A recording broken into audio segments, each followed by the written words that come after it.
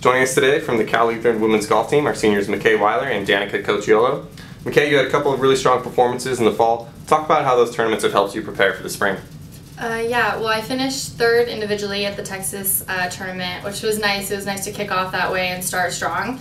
And then the second tournament, the CMS Invitational, I finished first individually, which was really exciting, and we did really well as a team. So it was nice to kind of have that momentum, especially going into the spring, and kind of leave a good taste in our mouths going into the spring. And Danika, what are some aspects of the game that will help the team improve from last season? I think last season we struggled with commitment, with just practices and working hard, and this year we seem to be all on the same page and giving 110% every practice, and so that will be good, and hopefully that will change our consistency with scores and help us improve as a whole. And how has this team gelled together so far, and what have you seen in these preseason practices?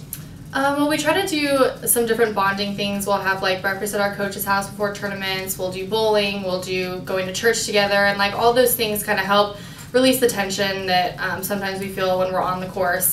So it's kind of nice to be able to bond and just get to know everyone like not on the golf course.